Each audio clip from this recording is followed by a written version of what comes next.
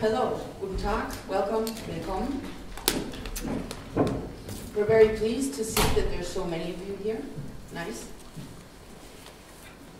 There's lots of different people in this room today, people from the film industry and partners from funds. We've already met Uta and Mirja. I saw Markus Görsch from the MBM. That's about all I see. But that's a good opportunity to get to know them, talk to each other, update, simply talk. You already know now that one of the big funders is Creative Europe. They fund audiovisual projects in very different stages, really from development all the way to distribution with their media programs. In this context, I will say it's a wonderful invention that they have. The desks that help. It's not easy, but it's rewarding. The motto today is connecting talents, co-producing across borders. And for that, we have wonderfully talented, of course, inspiring, creative guests here that will soon move to these chairs. You're going to meet them, we'll introduce them, and they have brought 3 very different projects here that we're going to look into. So this is what we're doing today. We will open the box, shed some light on financing and funding strategies, fitting to the projects, and some general do's and don'ts. We will hear something about funds, about how to finance things, in general, what to do and what not to do in an international co-production. The other thing is, and that you don't know yet, is you're all part of an experiment today. We all are in this room. We call it the interactive panel. That means that we will have one of our guests on the screen here with us today via Skype. Let's hope it works. We have you, the audience, we have the guests, we have me, and we all want to discuss together. So this is not like we're talking here and then there's 10 minutes of Q&A in the end. No. Feel free to join in with your comments, with your questions. Raise your hand. Ah, there's Mike. No. That's not Mike, that's Jana. There's Mike. There's Mike. His mustache. Hi, Mike. Hi. Can you hear us okay? Yes, I can hear you. You hear me? Can you hear me? Sort of. How does sort of mean? It's getting better. The closer you are to the mic, the better it is, Mike. Okay, well then I'm on top of the microphone right here. Okay. Don't be too close because then we see your eye only. Hey, that's perfect. Okay, so as said, we are all an experiment. You, Mike, are also part of it because you're the on-screen participant. We all want to talk amongst each other. Well, later. Anyways, there will be people with microphones outside. So if you want to join the discussion, please raise your hand, wait for the mic, and tune in. Now, I would like to ask our guests, the teams, to please join me on the floor.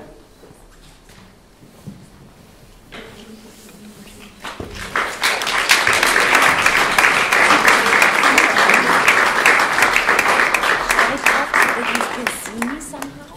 Like, can you hear me? I can see you. Yeah. You need to see mine, or else it doesn't work. Perfect. Okay.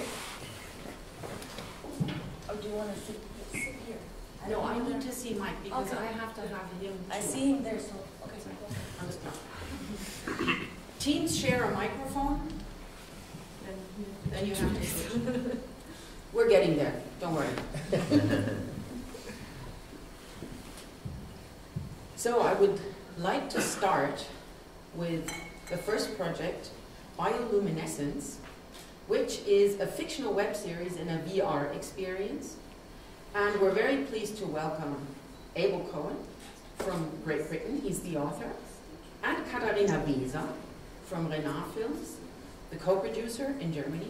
She's based in Leipzig. And Katharina, you told me that you met in a bar. Now that sounds very intriguing. I would like to know, how do you move from a bar to an international co-production? I guess when we met in this bar, it was not yet about the co-production. But yeah, I think it developed very naturally because the co-producer of this project is actually his brother. And I was studying with his brother, and like 1 year after the studies, he just called me and asked me if I want to do this project, and I briefly knew him already and pitched me the story, and I said yes. So that's the sympathy thing, right? I mean, that's the thing, you need to sort of like each other, to work with each other, or at least respect each other. Yes, okay. Definitely. Then I would like to move to the second project, which is Pre-Crime Calculator. That's Mike on the screen. It's an interactive app, by the way. It's Mike Robbins, co-producer from Canada. Helios Design Lab, they're based in Toronto and Berlin. And we have the German author, Michaela Pňačeková, I just learned that. For Kloos Co, they're based in Leipzig. And Michaela, you told me your story has a prequel, basically. You met before. You worked with Mike before on another project. We worked before on like, actually Pre-Crime Calculator was the small app that we worked before 2 years ago. And then from the small app that we financed from our own money, and where Mike put a lot of his know-how and work labor, we are now developing and prototyping the pre-crime simulation, which is a game for desktops and also an app. And we're actually making now developing it into a geolocated AR game. So let's see whether that will happen. We'll get into the project details in the second round, and we will also watch teasers, I promise. There's something for the eye. Last but not least, we have a classical project, I would say. It's a fiction feature for young audiences with the wonderful title of My Extraordinary Summer with Tess. It's a German-Netherlands, German-Dutch co-production. We have Joram Willink here from Beinfilm and Marcel Lenz from Ostlicht, who are partners in that. And when I talked to Marcel beforehand, he said, how did we meet? Yeah, well, we're a dream team. What's a dream team in a co-production? Okay. Did I say this? You did, I promise. What I probably meant is that this teaming up was a very smooth one. So we did not hit kind of co-production hell at any point, I would say. So we had struggles with financing and all the things, you know, from talking about co-productions, but we never had these issues on a human level, I would say. Yes. Okay. Okay, that's a dream team, I agree. Yeah, nothing to say about that. Okay, easy. Yeah. In the next round, I would like to now start introducing the projects. And I would like to start by rolling the teaser for Biolumineszenz. Sorry. Yeah, Jana. Sorry for that.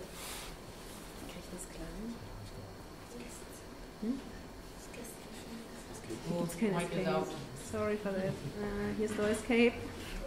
No, I feel Here. disembodied somehow. So? Of course. Let me have a head.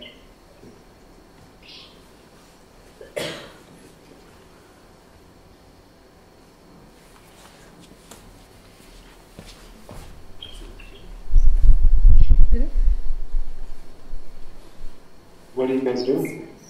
We're trying to set up the teaser of Biolumineszenz, and hopefully you can see it too.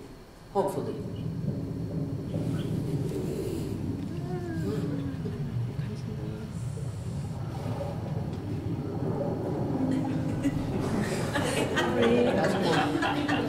So we're watching Mike watching.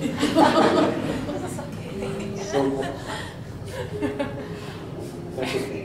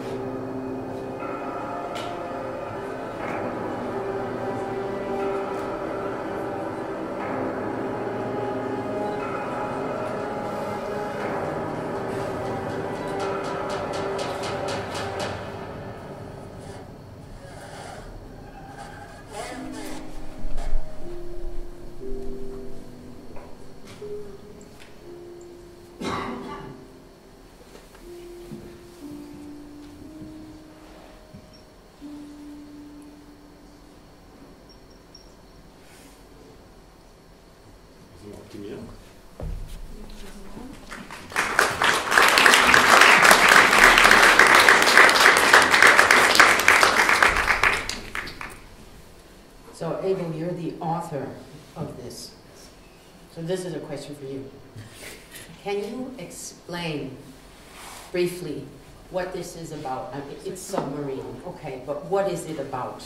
So the teaser you just saw is the teaser for a VR, slightly interactive narrative experience about basically humanity's first encounter with an extraterrestrial invader in the oceans. Scary. Yes. It's set in sort of like sci-fi horror kind of genre. Okay. And Katharina told me it will be about 5 to 10 minutes long. That's what you're aiming for? Yeah, we're aiming at like 10 to 20 minutes. Or longer, okay. But because from the current sort of like development stages all the way to the final product, we might kind of have the current content we have should fit in 10 to 15 minutes, but pacing permitting us maybe to go a bit longer if we need to. Okay, so you're flexible. We all are, all the time. At this stage, yes. Okay, and then there's another part to the project, which is a web series, right? Yes. Concept is 10 times 10 minutes. That's it. We're going to focus on the VR experience today, I know that, because maybe Katharina can say something to that. You told me previously that there's high interest in the web series, but a low interest in contributing financially to it, which is a common problem. So maybe you want to say something to that up front, why we are focusing on the VR thing today. No, I think like the project we have, like its core is this Biolumineszenz story world, and so we were able to develop the web series and the VR out of it. And the problem is just that like in normal TV or on normal platforms, there are not really slots for something like this. So this can go with platforms like Blackpills or like applications that do these kind of series, but as it is like full CGI and we aim to have full realistic CGI, it's going to be a rather expensive web series, and so far alone in Germany it would be impossible to make, that's for sure. What about the usual Arte thing, because they are one of the very few that have already adapted to the concept of web series, at least. Yeah, I know it's- everybody goes there. It's complicated. We were talking with them for the third time, so I know, so there's no alternative. Or have you, what did German broadcasters say? like Neat idea? it's funny because like the project did some markets and everybody loved it, but nobody had a slot, and it's changing like every 4 or 5 months that I'm meeting with someone, and most of them, they say, yeah, I like it and I would like to have it, but I don't know where to put it. Okay, so now you understand why we are focusing on the VR experience here, because the series is in a difficult state. Because basically it's too modern, right? I mean, this is what it sounds like to me. We don't have slots for things that we have thought up. Crazy situation. Now, the stage of production of your project is, I would call it, it's in development, but it's also in production, because it's different to film, right? Once you start prototyping, you're already working on your finished product. So development is, at least that's how I see it, always a little bit production already. It's just different. Now, let's talk about money. I always think that's it's interesting because we need to know what we are talking about, and then we'll move to the funding and financing strategy. So I'm very thankful that all of the teams have agreed to give rough budgets here, so we can speak money, which is cool. So what's the rough budget of, let's say both, and then the VR experience?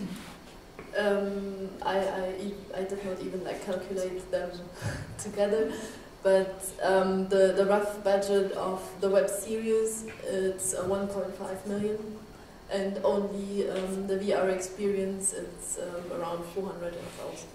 Okay, so now we know what we are talking about roughly. I already know that Abel's brother is the lead producer. He's sitting in France with Eco Productions, and maybe you can tell us something about the setup. So who are your co-production partners? And then you can tell me something about the funds. So my co-production partner in France, he already did VR productions, and he already did one VR cinematic experience together with Arte, which is great because this gives us access to Arte, and it's also important because the money that we can have out from Arte France, it's completely different numbers that I could have from Arte Germany, and also they are not on the same level and like investing in these projects. They're just starting with VR, but they're mainly in France doing this and not in Germany. And I can co-produce with them, so I need someone there. So. Which is great, and also my French partner, he because in VR it's like the distribution, it's quite similar to film, because you have like these arcades in VR cinemas, but you also have the stores and everything, and which is an advantage for me too, is that he already did take care about this distribution of his project, so he knows quite well the market, because for me this is the first. Yeah, this is the first VR project I'm producing, so I'm new. What's the name of the company? The company in France, it's Eco. What do you mean by the stores? The Oculus store, or Sorry, the Steam VR, like the VR stores, like the stores where you can use it like at home. There's a second co-producer in that, right? You told me that before too. Prefrontal cortex from Halle, who jumped in after realizing that it's a lot of work and that they've already invested a lot, and with their own invest basically became the third co-producer in your package, I would call it. That's also something that happens sometimes. People work a lot and then they say, okay, well then fine, I can also be the co-producer. Yeah, I guess it's not only about this, but it's also a strategic decision, of course, because they were the service provider first during development. They were not co-producers, but now they are in Sachsen-Anhalt and they have really interesting funding possibilities here. And they anyway were interested in stepping into production because they are an important partner in this project, and so we decided to team up with them because it makes so it's expertise that they bring, right? But it's also, important point, interesting funding possibilities that you do not have if you sit in Saxony and not in Sachsen-Anhalt. So, strategic decision. Who funded your project? Can you give us a little bit of information on that? Who's in on that? Who funded the development? Oh, funded. Okay, sorry, no, I thought like who had the idea, but for funding, I guess it's easy. No, the development was funded by CNC in France and by MDM here. And yes, also with a lot of like deferments and investment by us because the funding was not enough to cover everything we wanted to develop. Did you get, when you applied for funding, did you get the sum that you applied for? I got the sum that I applied for, but I think I should say I had to apply twice. Okay. Because it was rejected once, and then yes, we tried to like precise the things, and then okay. I already know that you also have the Kulturstiftung des Freistaats Sachsen. I cannot translate this to English right. Also in it, which is interesting, it's a smaller fund. That no, we don't actually. You don't? We applied for it now for production, but we don't have a result yet. So you don't know, but you applied. Yes. It's interesting to know because they also fund film and a lot of people don't know that. It's a cultural foundation. Okay, then I would like to move to the next project.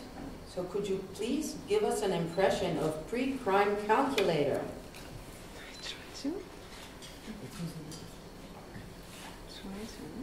I just want to say it's just video captures, so don't expect like a teaser. It's video captures of the environments that we built, that Mike worked on the past months on, which is now playing. You hear the music of Matthew Herbert, who is the guy who is working on, we are working on another VR project. Das wird nicht groß, sorry. Zweimal klicken? Yeah. This is like the real. Mike, can you see it or you don't see it? I can sort of see now. Can you comment on this a little bit? I can see this. Can you hear me? Yes, but you don't see the video captures that we are showing. Oh yeah.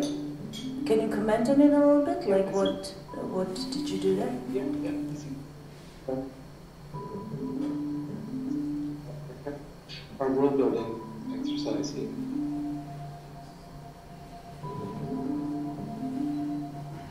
Well, anyway, so basically what we are doing here is this is the main building, which is where you will take a role of this data scientist repairing or improving the predictive policing algorithm called Agatha. And your task will be to repair those cell towers that you will find around your city. The first thing that you saw was actually taken from like real Leipzig streets. So we are working with, and this is something that Mike can explain better, with open street maps as well as deep web maps, I think. I'm not sure what it's called. And this is called Bussator that we built now. And yeah, you will try to solve a murder mystery in your real city through real life data, and you will discover how predictive policing and algorithms work. And also bear in mind too, it's sort of weird that you see this on the big screen, in that these are actually designed for the small screen. This is all meant as the mobile smartphone. So something that you hold in your hands and kind of navigate through a city, through the world.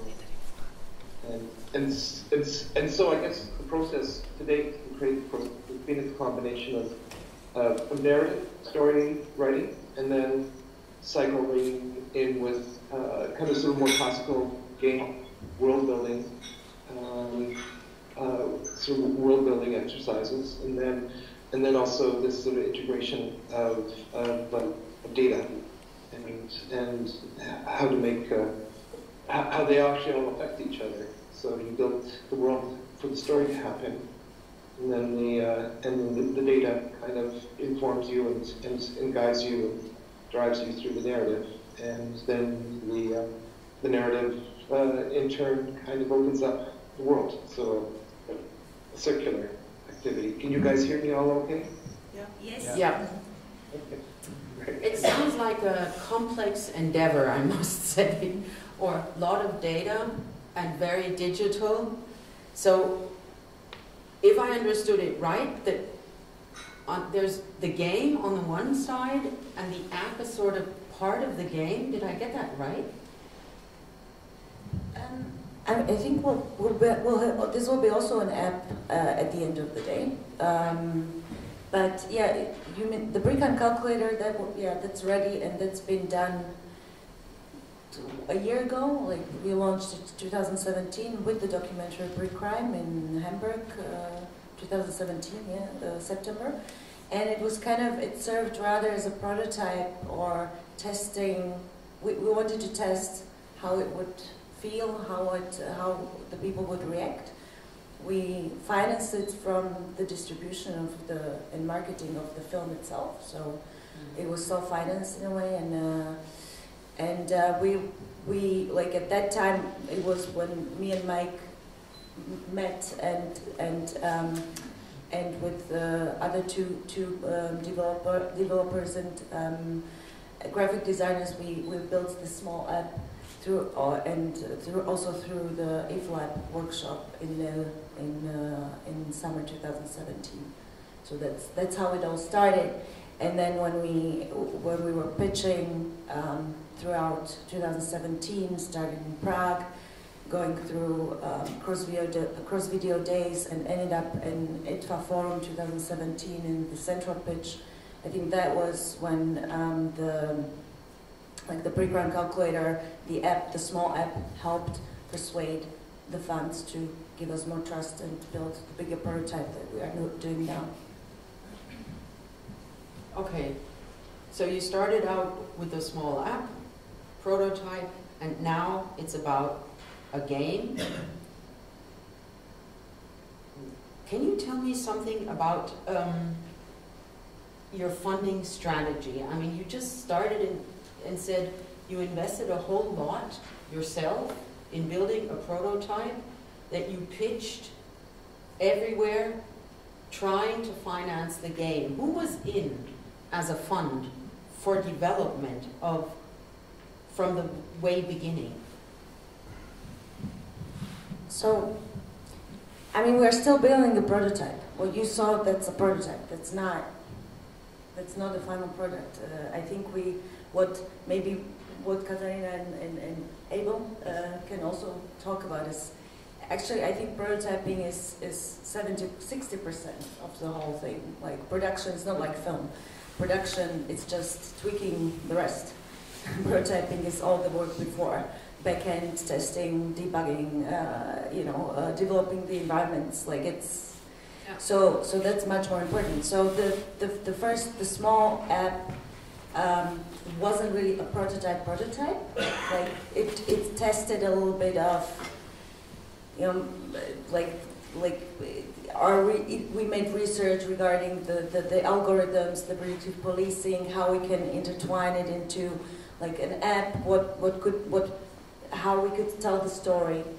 So that was kind of like a small, you know, small prototype to kind of test the audiences, test the feeling, is their interest, and also kind of to show, look, we are able to do this on our own without your money yet, but if you want us to do more, then we need the money. So, and then that's where we, I mean, we received... Who understood this concept from the beginning? You don't have to be with us, but you can. Who supported the development of your, or the further development of your prototype aiming to become a game?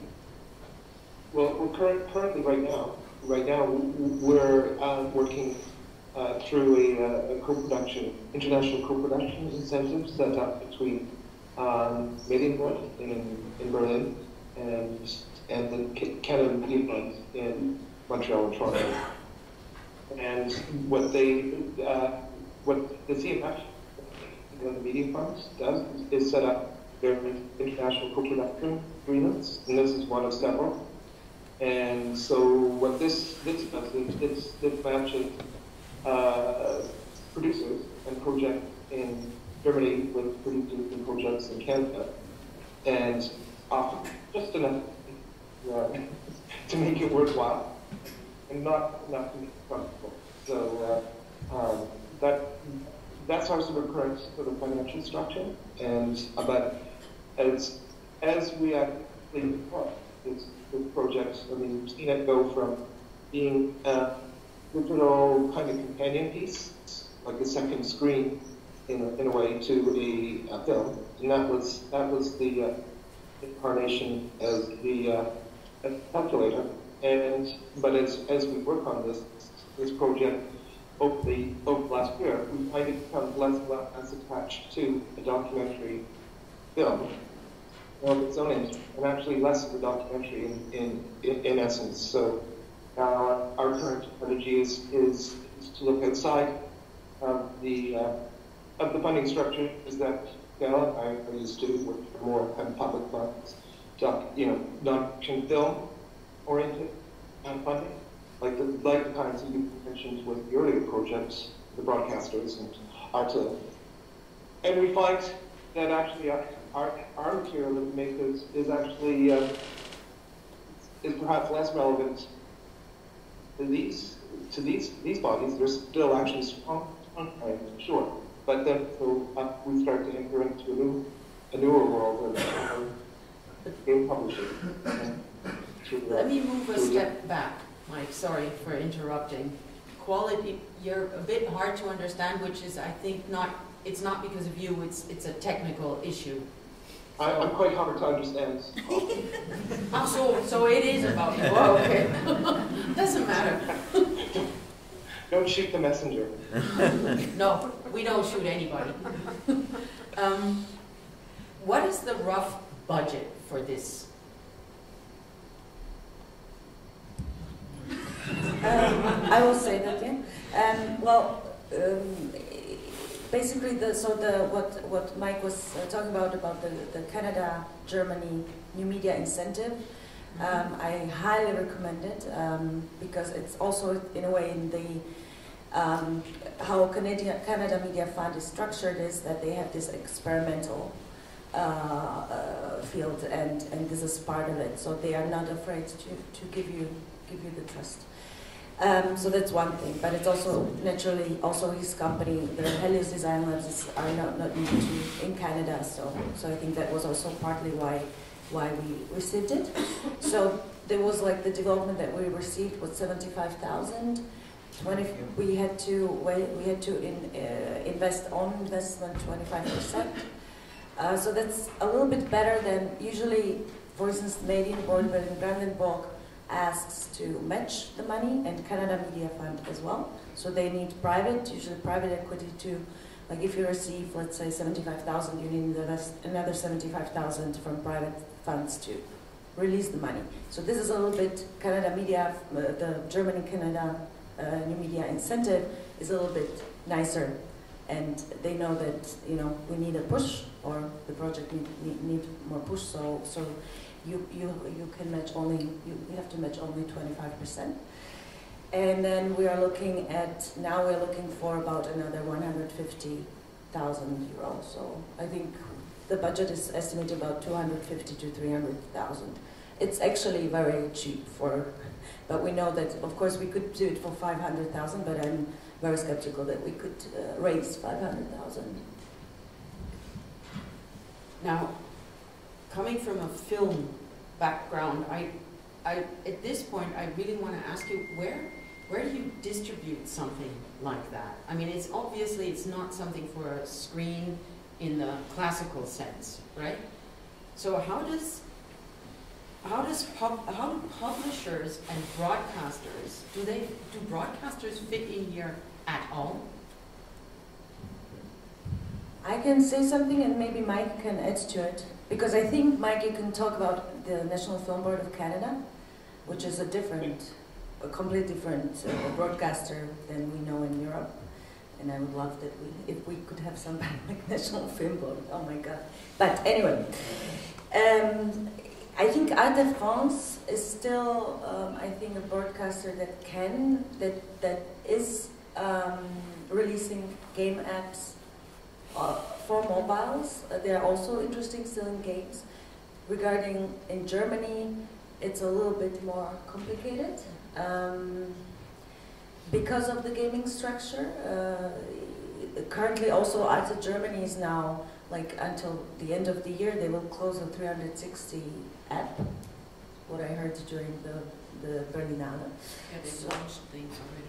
Yeah, so they will close the app, the 360 apps, but they will fund more like high budget interactive content. So maybe that's also partly. I mean, we're in the same exactly what Katharina is saying.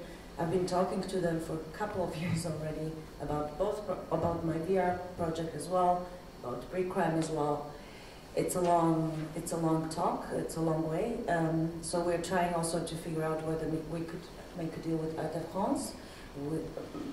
And Mike can say something about the NFB. I mean, the NFB is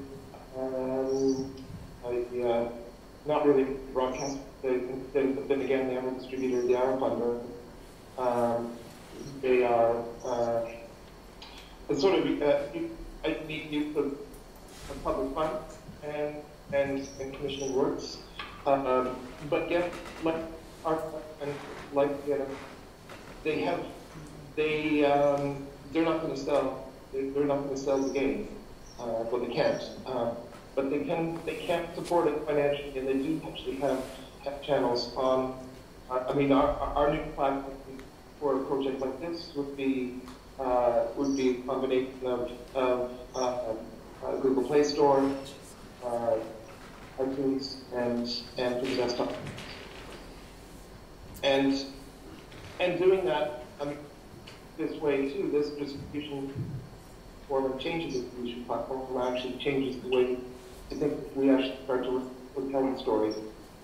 So it becomes less non-free. I mean, because the gaming world that we is not really interested in documentary. So we have to take what started off as one thing and see how it changes into something closer to what you saw in those walkthroughs. And what I thought was really interesting, what Michaela told me up front was that it's also possible to launch something at a festival. And you told me about Sheffield Dog Fest, and you actually mentioned a sum of 20,000 euros, which I think is very amazing, because usually for a film you don't even get a screening fee. So this is a very different financing model that we're looking at, not only the reaching the end consumer, where is this person sitting if not in a cinema or in front of a TV, but also who is the partner here. So to me it sounds very logical that a festival with a very strong AR, VR section, as Sheffield is working on and has been doing great at, I think, is really interested in getting state-of-the-art new project premieres, basically, And then there's also the location-based model, which I also think is very interesting. I mean, that is something you don't think of when you come from the film world. It's all very different, and sometimes I really wonder how long it's going to take to implement these kinds of, I call it products, in an old school market. But I think some of that, I think some of that has to do with the tools that you make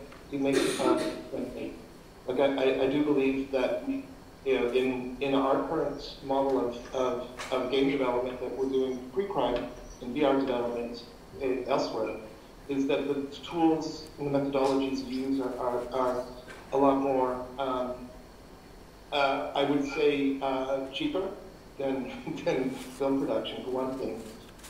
You can do a lot more with a smaller team, and I mean, I think it's possible to do something quite interesting and useful and great for some money. The one other thing, though, there is still a bit of a disconnect with the content that might be pushed towards an audience in Sheffield and the actual sort of market and the commissioners that would come to a market at Sheffield, which are still a bit old school. So that's. But I think it's good to, I mean, like the commission, like there's like certain commissions from festivals or location-based exhibitors who basically Sheffield made a call, we can commission a project for 20,000 if you exhibit it at the festival, right? So and this is like what it's been on, Mike, for what 3 years? Like it's going on for 3 years now, the Sheffield commission call? Yeah. I think it's like 3 years. And so the thing is, of course, it depends. You have to. You have only 2 months, so it depends on what stage is your project and how you wanna include it in as a location-based experience. That's why, because we work with real life data and city data. I mean, for us, it's just simple that. It was on the hand that we said, oh, we could make it an event, a geolocated game for the specific Sheffield experience while during the festival. So let's see. I mean, we just applied. So let's see what happens, whether they give us money or not. But I think it could be like a good way to also start up the pilot project for like licensing it through events and throughout other cities where you want to make it like as a predictive policing tour. See your city through the crime rate in it, which is very negative, but I mean it's the reality, and it's a non-fictional, factual storytelling that we're doing. We're not, you know, we are giving you the reality of it. So yeah.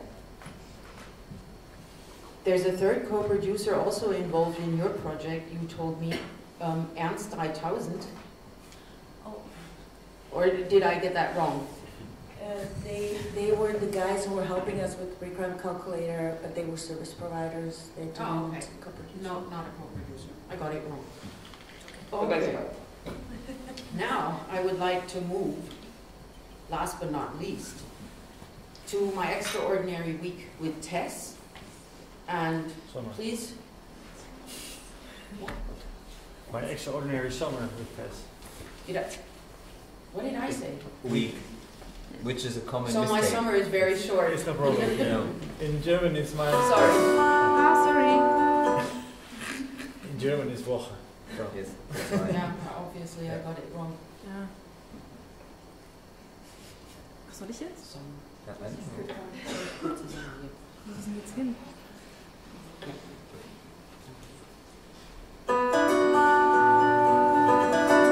Denk je dat de allerlaatste dinosaurus wist dat hij de laatste was toen hij dood wist dat hij de laatste was toen hij dood ging?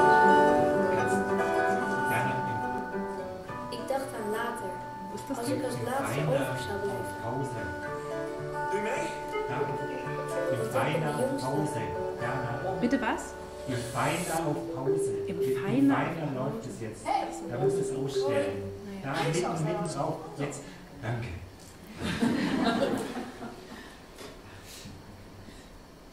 Ich habe es nicht verstanden. Denk je dat de allerlaatste dinosaurus wist dat hij de laatste was toen hij doodging?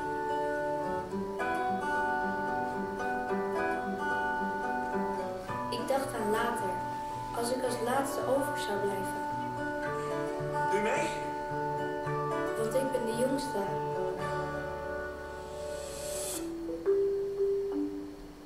Hey, hoi. Kan je salsa dansen? Nee. Perfect. Dan gaan we het samen leren. Tess. Sam. Mensen vonden mij vaak raar, maar Tess was nog veel raarder. Ik leid wel. Maar ik ben een man. Mijn vader is dood. Door een vulkaanuitbarsting. Moeder heeft altijd gezegd dat ik geen vader nodig heb. Het is dik aan, hè, tussen die twee. Ik voel dat ik even alleen moet zijn. Yes! Zie je nou wel? Je kan je maar beter niet te veel aan mensen hechten. Ik moest mezelf trainen om alleen te zijn. Sorry hoor Sam, maar jij bent dus wel gek. Met je alleenheidstraining. Wat kan je hier doen? Jou opzoeken? Ik heb je nodig. Wacht op mij! Stel je voor dat ik mijn vader nooit had gekend. Net als Tess. Spaar zoveel mogelijk herinneringen.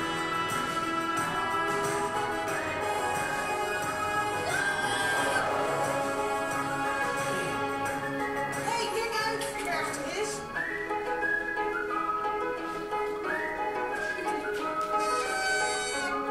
Fantastico!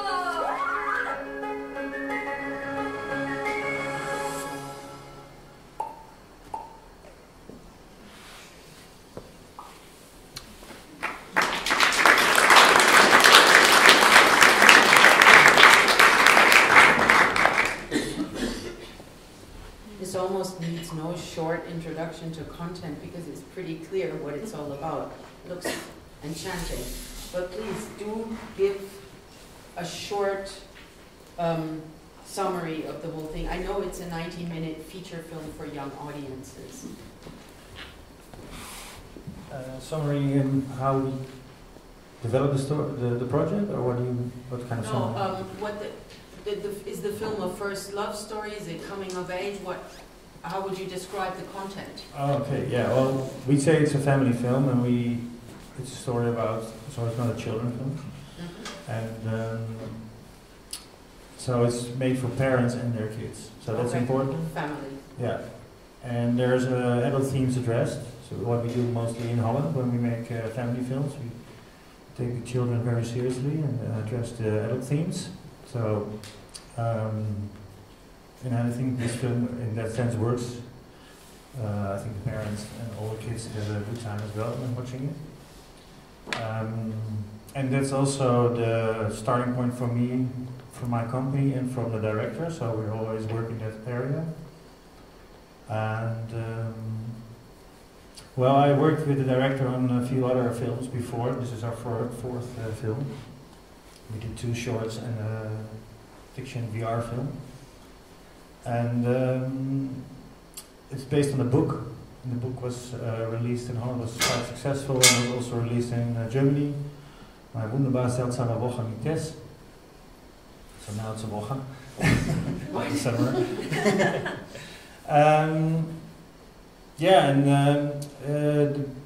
the story is quite interesting because it's not in the trailer. The girl is looking for her father, made a kind of trick to get her father into the island to test him, to find out if she wants to say that she's the daughter of him.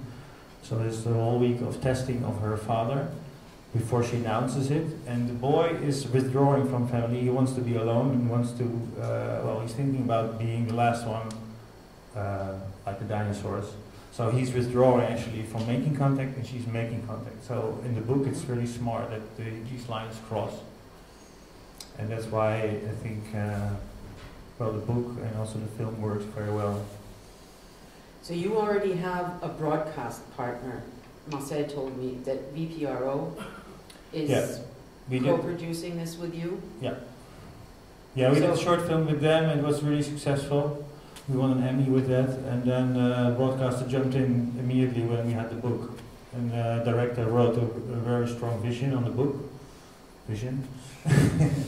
And they jumped in immediately, so we already had them from the start, yes. I know that or would you like to say what the rough budget of the film is? Yeah, we always discussing it a bit because we have the hard cash budget and we have the budget with deferrals, which in Germany you love. I understood to buy this project.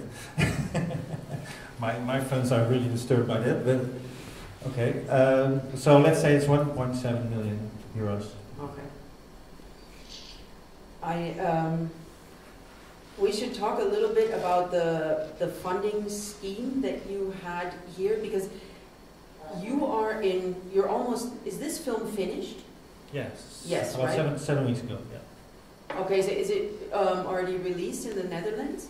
No, it's in November we got the great news that we could be in Berlin, in Generation. So then we had to run to finish the film. So 7 weeks ago it was finished, and a few weeks later we had the premiere in Berlin, and then in Croatia and in New York, and in October it will be released in Holland. And you have a German distributor, Film. I already know that. Yeah. Okay. How did you go about funding this? I know that you were one of the first that received funds from the German-Dutch Co-Development Fund. That was set up between MDM and the Netherlands based on a treaty in 2016, I believe. Yeah. It's a children co-development fund, so specialized in children family films. And the development, right? It's development. Yes. Focused on young or children's films and development. So this is sort of, this was your starting point, right? Well, I was working with Steven on his first feature film, and then I found out about this fund, which is just brand new. And then I knew the book was published in Germany, besides other countries as well. So that would be logic. Second, the whole film takes place on an island in the north of the Netherlands, and there was a lot of Germans going there for holidays. So there is this audience, families from Germany knows these islands. So I thought there's also a market for it. And I thought there is a way to make it work between Germany and Holland content-wise, because there must be kind of reason to do it in Germany. So we had an idea how to do that, to adapt things from the book. So, well, then I needed a German producer from this area, so. That's the dream team part. Then I found myself, yeah. That's your turn. So I'm supposed to finish, to step further how this whole thing was set up.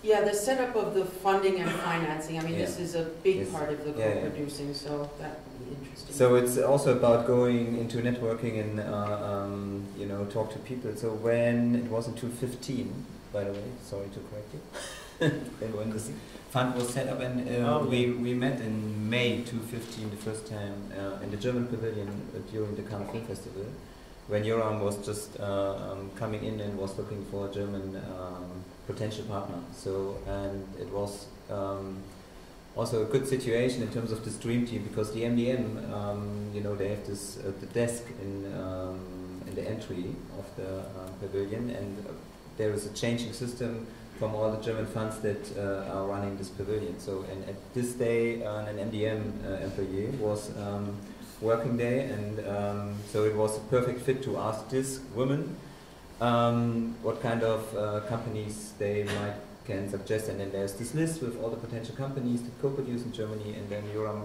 just went through obviously this kind of a list, and then had to talk with the funds, and then we. Well, I said to her, I told her what kind of company I run and what I do, so then she shortened the list. Okay. So, but then, and then at the same time we met at the pavilion for the first time, and then you have this normal talk that the producer says, okay, I'm looking for a co-producer, especially in Germany, because I have a project. Then you pitch the project briefly, and then I start to ask my general questions, more or less. Sometimes they have to be adapted because the project is asking for special questions, and then At the same night, I received an email from Yoram with the short films from Steven, and on the way back, I already had the PDF file of the book in my account. And I still remember when I went back from the airport in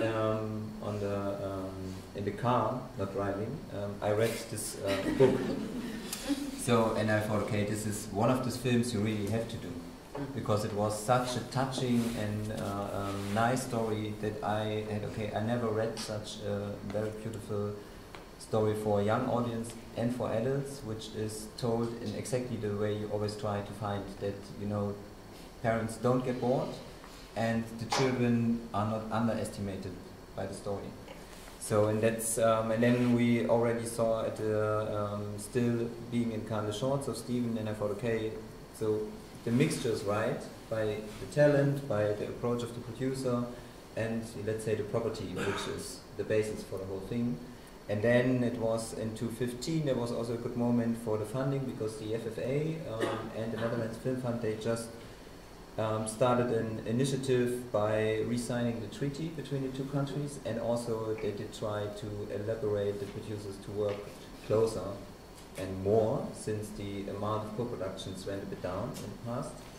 So this is a funny thing, because later on when we build up the financing strategy, because between the two countries, in Germany it was MDM, of course, because of this Dutch co-development fund. Development fund, right? We also had the FFA in it. I mean, everybody who's working in Germany knows that the FFA is a more commercial-driven fund, but we had the feeling, okay, this movie is a bit like crossing the border.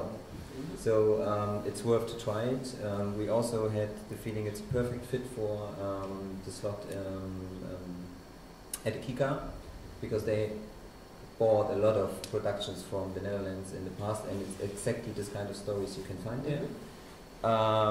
And yeah, we of course were looking for a distributor in Germany, and we knew that the book was going to be released in the Carlsen Verlag just in the next summer. So we thought, okay, there's a lot of assets in besides perfect conditions also. Actually, everybody was ready for you. Yes, so this was the positive starting point of the whole thing.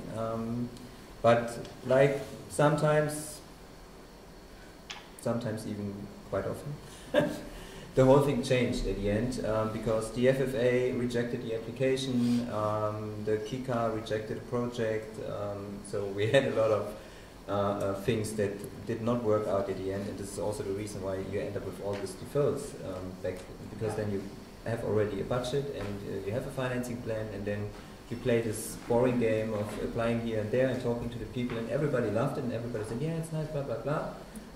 And then, you know, we lost a lot of money in Germany because they just did not came in. So, and the Berlinale and the result, I mean, maybe it's not about the Berlinale so much, it's about the result of the film. So that you don't have a German broadcaster in this at all, right? No. It's just VPRO as broadcaster and U2 and a bunch of funds, which is a bit normal in fiction features because they're slightly more expensive than documentaries. So you told me you have the Netherlands Film Fund, obviously.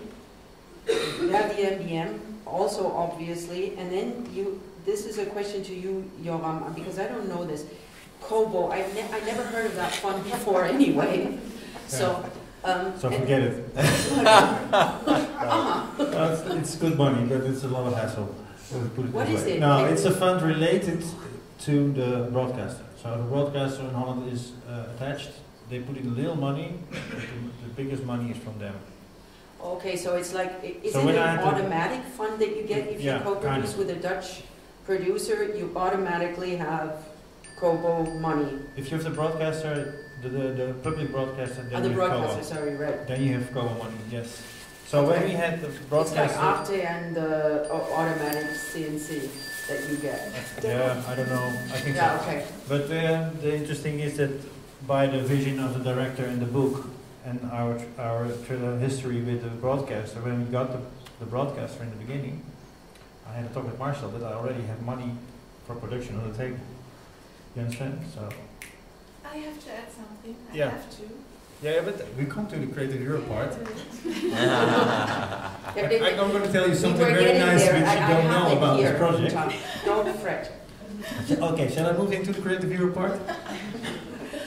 We applied as well for Creative Europe with all these elements, with the broadcaster on board, which gives you access to the global fund and all the book. And the release in Germany was secured with Farb Film and in Holland. There's also, we had a year of the European city was in Holland, in the north, where the story takes place. So we had all these European elements. And so we applied for the single project money, and we got it, which was really nice. And so we could move quicker forward in the development, because we decided from the start, okay, if it's a co-development fund, let's co-develop. There are some told me too that there was simply an idea when you met. So that I think that's also a very lucky position to start from an idea. You didn't come with a script or a book, right? Yeah, but you know, it wasn't so far developed. True. So you could really develop it together, which is an asset, I think, sometimes in a co-production. Yeah, but there's also some people do this co-development and then just develop the whole script and then they translate it and send it to the other producer, right? What we decided from scratch is like, okay, let's do a co-development. Let's try to discuss as much as possible the script, which is difficult because then you have to translate several times. But we did that.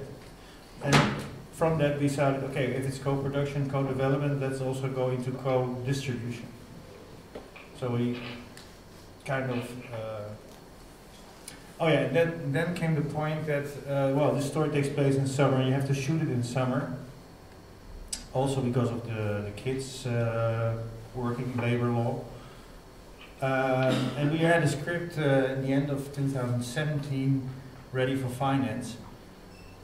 Then there's this small stage between script development money and production. There's production development money, which you could get from the fund to start location scouting, casting, budgeting, etc.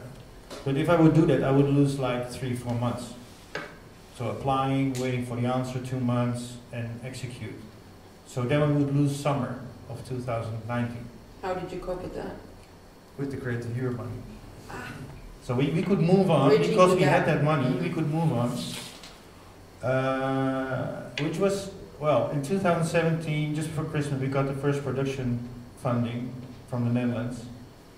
And the film was finished about a year later and released in Berlin. So in 1 year time, we financed pre-production, etc. So, which is quite a run.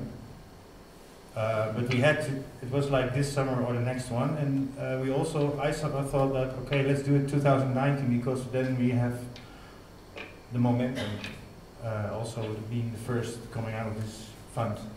So we had to run in financing, was pressure cooker financing, was it? So yeah. And then you also have the Netherlands film production incentive in there, right? Which is a cash rebate, a tax cash rebate. That's also a special way of financing films that you can use. Canada does that too. In Germany we don't do that yet, but I know that it's in discussion. A lot of people request this year that we also... Jana? No, oh, I got it. Yep, danke. Oh, secret sign. Okay, so that makes it 1, 2, 3, 4, 5 funds in your project, if I counted right, which is actually not even so much. And you did a quick production, I must say. Yeah, it was running. Did you get all the money that you applied for? No, we applied for Image as well, for instance. Okay. Didn't get that, okay. And FFA. Yeah, okay. I have to mention that. Can I ask, like, did they give you the reason for FFA and Image? Because we had a very nice conversation, but yeah. For the FFA, it was really like, to be honest, it's. I will be open, because I had a strange reaction on the script from the FFA, because they did not believe in the script. So, which is describing very much the difference between the two countries in a way. I mean, it's not always like this, you know, you can't say it's always like this, but the FFA, the jury, they discussed the script very hardly, obviously, and they did not believe that this is working at all at the end of the day, which is quite typical sometimes. So, yes, specifically with, you know, let's say films that do not fit in a very easy scheme of saying, okay, you have this assets, you have this kind of storyline, you have this kind of dramaturgy. So it's different, the film. I mean, everybody who has seen the film knows that this film is special in a way, but it's very strong. And now, I mean, after Berlinale, we can say the film is selling throughout the world. It's going all over the festivals. Of course, in terms of FFA, they have to watch the German market. They have to judge the potential financially and in the economy way they think. So, but it was really not about this. It was about the script. So. But that's, I think, isn't that part of the cultural thing that you have and that you have to understand? I mean, it's true, Johan, you said this in the beginning, that the Dutch have a very serious way of treating issues that children or teenagers have. Not every country does that. Yeah, but I think also the difference is that we're kind of specialized, and so if you apply for money for development or funding for your film, you have specialized people reading it. I think there's also a difference. The FFR Commission, they read Art House, do all the stuff. In Holland, you apply, you get a specialized commission. Okay, so now, if I got the sign right, I know that we're running a little late. The audience is not asking anything funny. I have one question that I would like to ask. Is how important is it, this is a question for all of you, to visit festivals and markets to find co-productions? Because you don't usually find them in bars, unfortunately. Maybe you have to find the right bar. Yeah. On festivals, a lot of time you go to bars. So. I think you really need to visit markets. Well, maybe Mike didn't answer, but like actually when I think, like all the films and most of the films that I produced and the interactive content that I produce are co-productions, and I don't think, I think only one happened through a market. So all the rest was through connections. Okay. It was kind of network. So it was, I was looking for, okay, so I started like looking around for pre-crime, who can I collaborate with on pre-crime? And then my colleague from Kloos Co, Michaela Pňačeková, was like, oh, there's this Canadian, I think you should work with comedians because they are, you know, they are high in the stuff and they, you know, they have LFB. So there's this guy, Frédéric Dubois, in Berlin, a Montreal guy, who was doing web docs, so that's why she knew him. And so I had a breakfast with him, and he was like, you know what, like, I'm not your guy, Mike is your guy.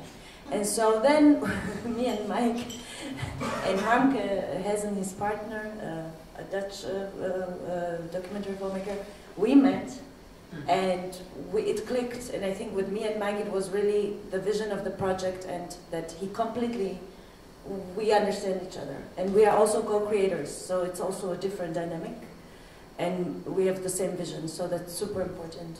Do you agree, Mike? Yeah. Mike agrees. Of course. But I also think too is that, I mean, in our world, what I was saying before is that the funding opportunities we do have are never enough to make it interesting, never enough to be comfortable. And I think by design or by accident, I'm not sure which. I mean, we're more or less forced, I think, in a way, to co-produce, because I think for us the idea of sort of monolithic funding sources doesn't really happen. And I think too, though, in our experience, that co-production I mean, with its, I mean, I mean, all the problems of it maybe being unwieldy and long distance, over long distances, are more than offset by the, I think, the inputs that you have creatively, but also the outputs you have from distribution opportunities. Like in our case, when we're forced to have those distribution opportunities. So if we're co-producing between Canada and Germany, this has to be good for both projects, or for both sides. So I should say one project, both sides. And I do think there is a caveat though that I mean, I think that these co-productions should happen not at the expense of changing your material, your outlook, or forcing something to have kind of a more local, universal kind of thing. We don't really want to have like a one-size-fits-all kind of story. Like I think these ideas of localized stories are really important still, and I think that still has to somehow be maintained within these new structures of co-production. That brings me maybe to a question that we can use to close if there are no questions from the audience. What's the matter with you, audience? I have a question. Yes. I have the mic and I have a question. Maybe from your, I'm very curious, from your experience in international co-production, and you know, you don't have to talk about the last co-production you did, but is there anything you wouldn't do again? Or is there some advice you could give to the audience, which, you know, factors you would watch out in future for? I have an advice which we did a co-production some years ago, and we knew that we don't feel well with the people, and we had to make the decision: either we stop it now, but then taking the risk to lose the film, which was really, and we were the delegates. And this was really, probably this would have happened. So that's why we said, okay, we have to go with them. And it was, for me, hell on earth. So, and we, my business partner and me, we really had this conversation very often afterwards that we said, okay, the only good thing about it is that we know why we have taken this decision, but we would never do that again. It's also the same with directors. We had also this experience with a director. If you don't, it comes out of your belly. If you have a really strong and strange feeling about something, which is a very important person or situation, yeah, take it serious, really. It makes sense. Katharina, do you have something to say? I guess like my first co-productions, they were like with France, UK, but now I also did 2 co-productions with Arabic countries, and that's like completely something else. And I think the further you go away, or like the more differences there are between like the culture of your co-production partner and your own country, the more difficult it gets, of course. Yeah. How do you prepare for that, though? I mean, you have to learn something about the culture before, right? Because it's different. It's different in being polite. There's some rules that you can learn, I think. I mean, you can learn about how business is done somewhere. I've done co-productions with Israel, for example. It's also not the same. There's different speeds in countries, I think. There's different ways of talking to each other. Who told me that? I think it was you that said it's so interesting that these British papers that you get they're full of words like amazing and fantastic, and they're so marketing orientated that for a German fund, you regularly have to correct these papers and sort of put a little bit more seriousness in. But these are things that you know before. I think that's interesting, and it's things that you have to know. And I think that's a good question, and it's a question that I want to ask you too. What is an advice that you would give? We talked about contracts too, and protocols. contracts and protocols. I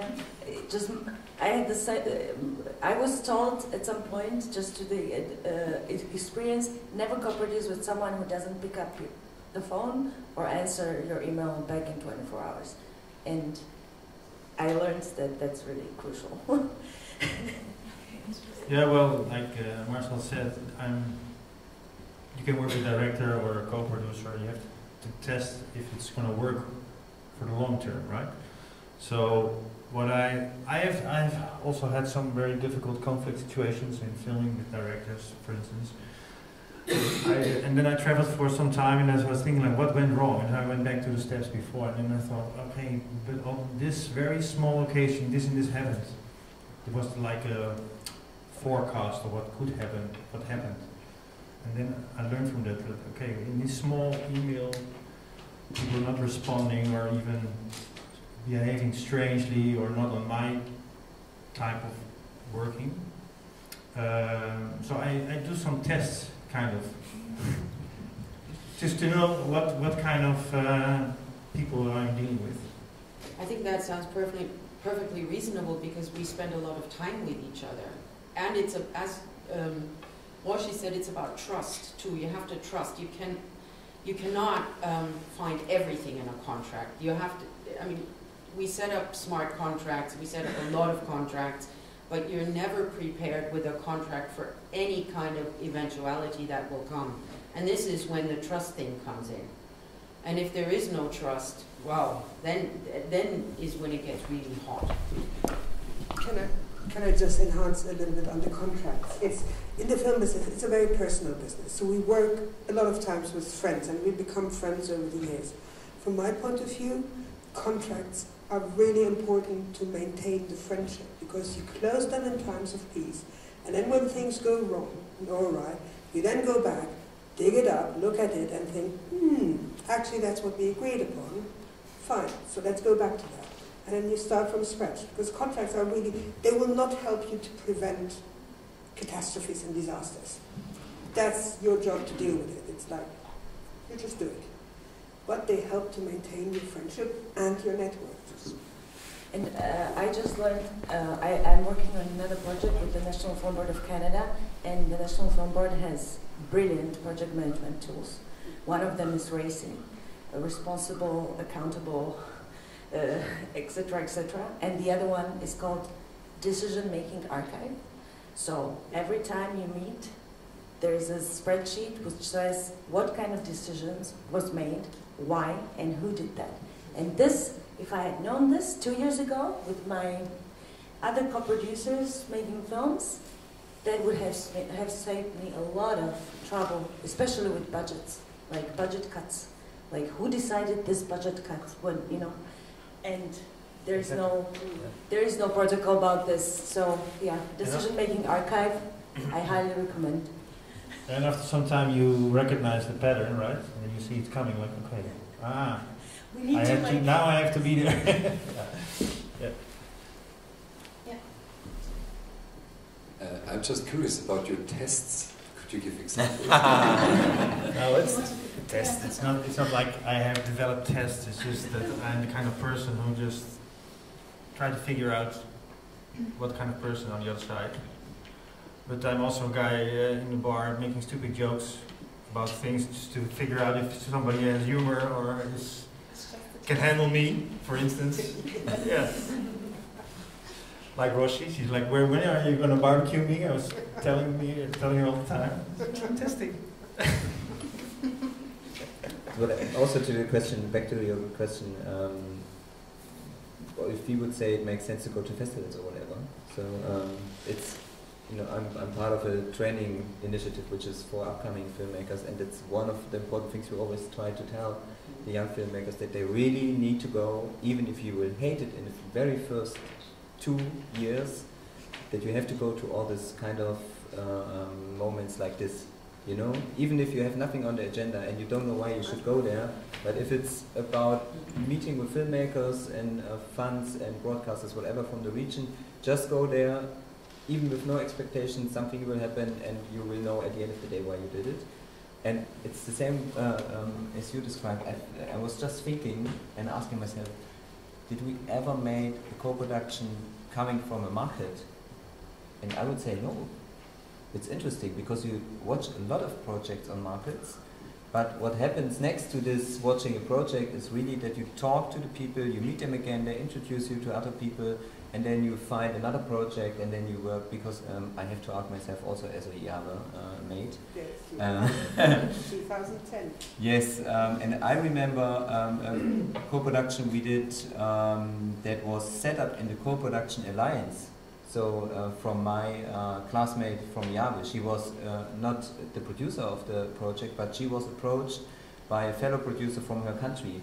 And she never did a co-production within Europe in this kind of way. And she asked, okay, do you have anybody in mind who could be a co-producer for that film? And she was mentioning a Danish colleague, obviously me as a German colleague, and then this producer approached us and said, okay, you were mentioned by producer blah blah blah, and this is how this work really works. And but that's evolution, isn't it? I mean, yes, but you have to start somewhere with it. You start somewhere, you do go to these markets, you don't know exactly what you're doing there, you just go, you start out with the networking.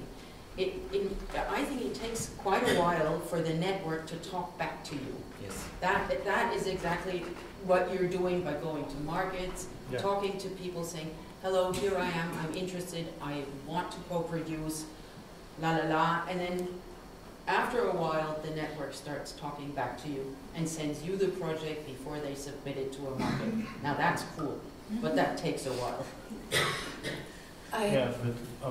Sorry. Yeah, but when you're in these markets, there's all types of people, right? Like for producer, when I'm finding my co-producer, I want to find somebody who's on my page. There's also kind of producer who are on a different way of why they're in the business. So it's also for you guys, like when you, with what kind of producer you want to work with, right? So when I talk to people who want to work with me and they didn't investigate who I am, what I did, and why I did it, then we're already on the wrong track because they didn't do their research, right? And on the other hand, I want to ask the writer, director, producer these kind of questions: why they make films in the first place, why they didn't do anything else. All these kind of background information I try to get, like where are you from, why you went to film school, did you do the film school, did you do something else? All these kinds of basics. Yeah.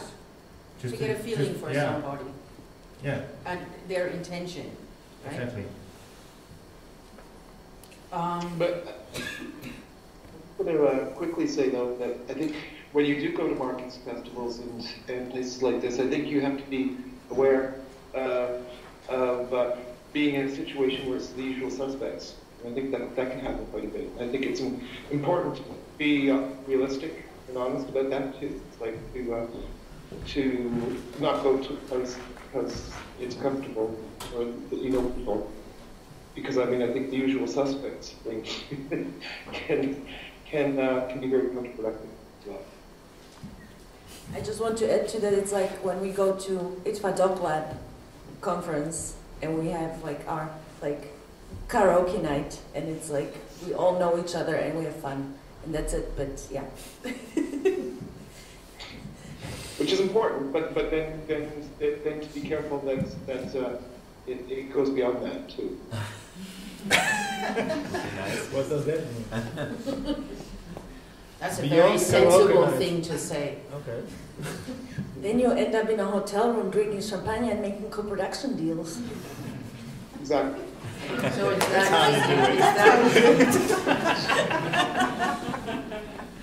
You just have to get drunk enough.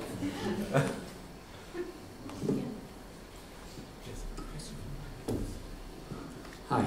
It was briefly mentioned in the pre-crime VR project, but the question is for all the projects.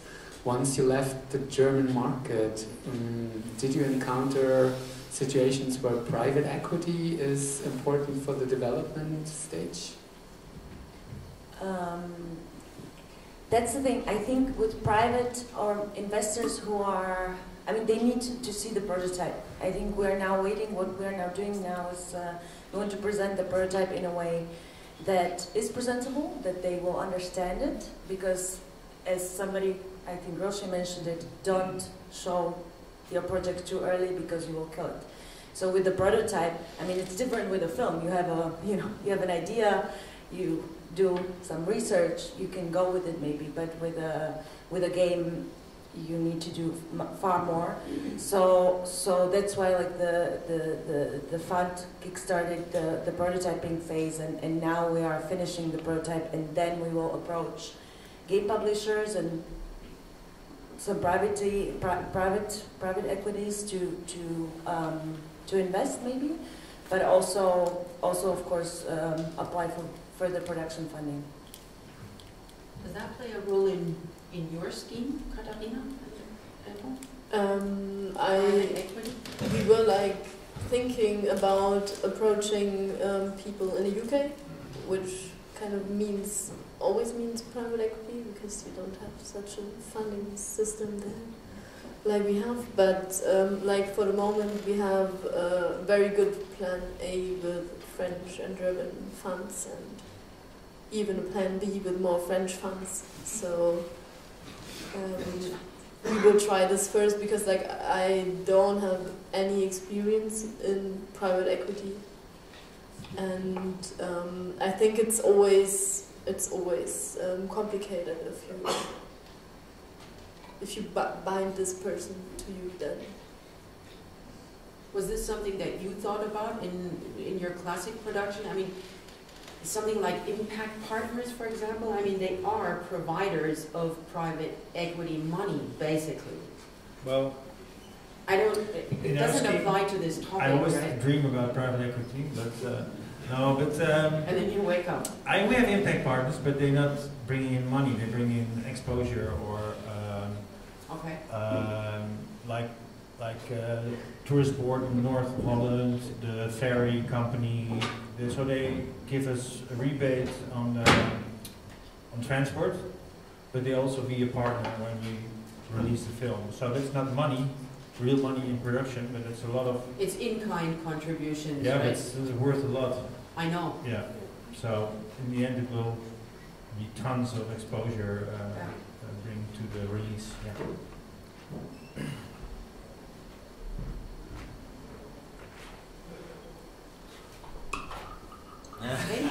Great match.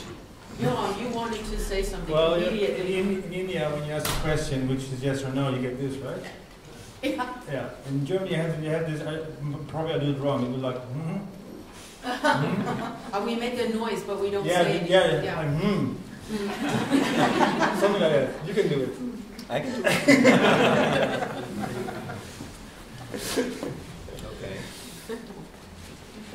On top of what's already been said, it's general, like things are organized.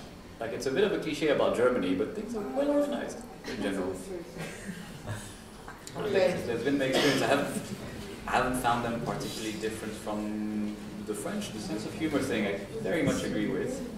It's different, but all in all, like, it's neighboring countries, so there's not that big of a cultural difference. There are some small things, but nothing that has impacted the work significantly in my experience. Oh, good. Mike, what do you think? What's typically German? I was hoping to get away. Podcast in front of you all, what can I say? Except I'm sorry. This actually is what actually I enjoy most about Germans is how puzzled they are when Canadians say sorry.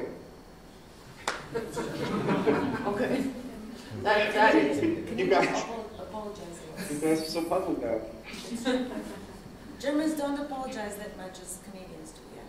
I think that's a great Schlusswort, as we say. We don't apologize. We've got something to learn in humor. We make strange noises without saying something. I have another one. You have, after 3 or 4 sentences, the Germans mostly say, oder was? That's actually pretty smart. We don't say anything and then we say, oder was, so it's back to you. So, I want to thank you all for listening, talking, thinking, participating. Thank you. Thank you.